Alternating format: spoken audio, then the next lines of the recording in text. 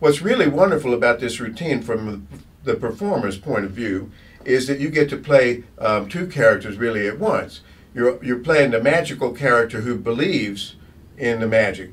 And this is what Robert Houdin said when he was talking about a magician as an actor playing the part of a magician. This is the magician you're playing the part of, the guy that actually believes it's real.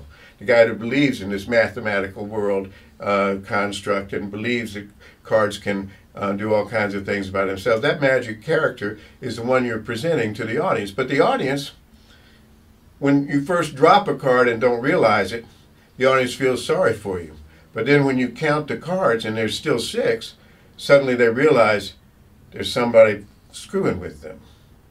That's the trickster character behind the magical character. So basically the audience is aware that there's a trickster pulling on all this stuff on him. At the same time, they're charmed by the fantasy character that actually believes in magic. It's sort of like a ventriloquist and his dummy.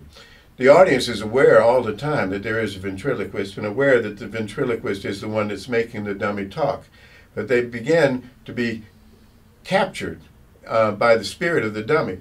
The dummy is so real to them that they begin talking to the dummy, and they can't resist the impression that the dummy is alive, even though they know internally it's not. In the same way, people are aware of the trickster magician, the guy that's pulling a trick on them, the smart guy behind the mask of the real magician, the magical character.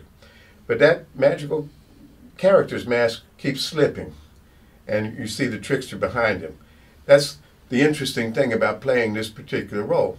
So as a performer, we want to concentrate on the role that the magical character is playing, the one that believes in magic. It's important that he follow along through the trick step by step as if everything was real, as if it was happening to him the way it seems to be happening to him from the audience point of view. So if you're counting, it would go like this: 1, 2, 3, 4, 5, 6, 7. Or 1, 2, 3, 4, 5, 6.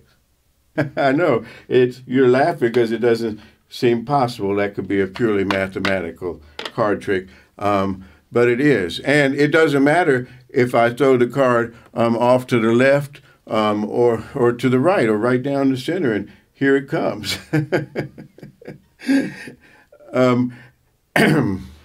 I'm still going to have 1, 2, 3, 4, 5.